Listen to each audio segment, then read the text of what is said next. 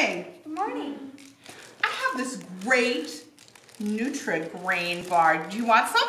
No, I don't think I like It's the like color. so awesome. It has apples and it's cinnamon and it's really, really cool. There's healthy stuff in there. There is, but have you tasted it? It's so great. I don't Should we think I'll open it? like Maybe it. we should look at it. Should Let's we look at it. Oh, look at that brown color. It's really awesome. Look. I don't know, stuff doesn't look good. Do you guys ever had a Nutri-Grain bar?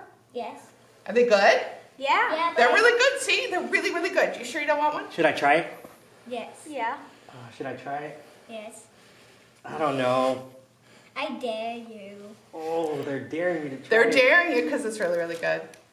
No, maybe another day. Another day? Yeah. I ate In our lesson today, you'll be hearing later, it talks about how that God offers God's love and God's grace and God's forgiveness. And you know, there's some people like Lewis who don't want it. Like he didn't want the food.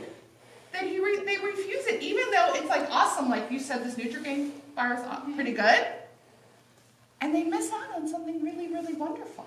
God gives us all sorts of wonderful things about love and acceptance and watching over us and caring for us. So is it something we should accept or something we should refuse?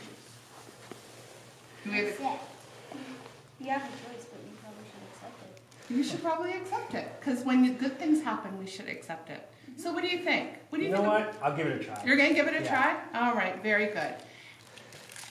And we keep, you know what the great news is? Is we keep offering, and God keeps offering God's grace. Even when people say no, we keep saying, but I think you should try it, right?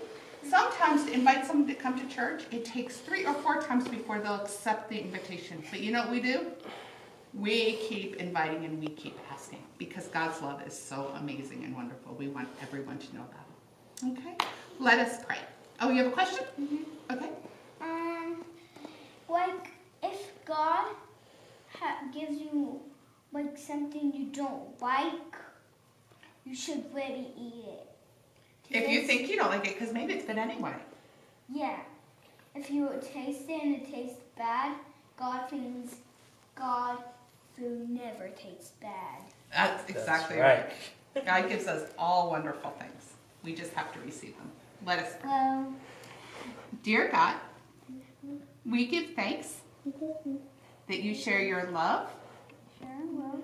and grace And grace with us, with us, even when even when we don't know we need it. we don't know. Amen. Amen. Amen.